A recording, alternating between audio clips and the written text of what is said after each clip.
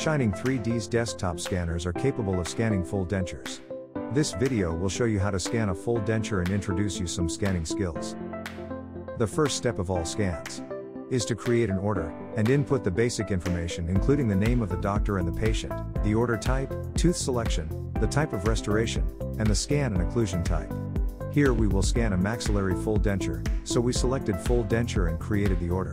Before scanning, we can see that the denture base plate of the full denture is semi-translucent.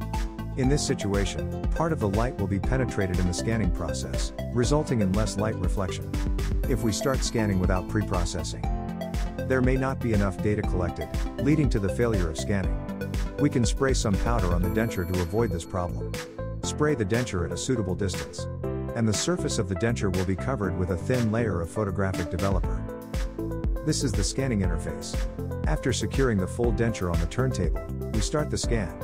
By clicking the scan button, the device will capture the data automatically. After the occlusal surface scan is complete, we will scan the intaglio side of the full denture. We will use the flip scan button in the Add Scan group to scan the intaglio surface of the full denture. Before flipping the scan, pay attention to the height of the cutting plane. As you know, the data below the cutting plane will be deleted. If the cutting plane is set too high, then the camera cannot capture enough data, which will lead to the failure of the alignment. Now we will start the intaglio scan. First, we flip the full denture following the guidance on the software. Then click the flip scan.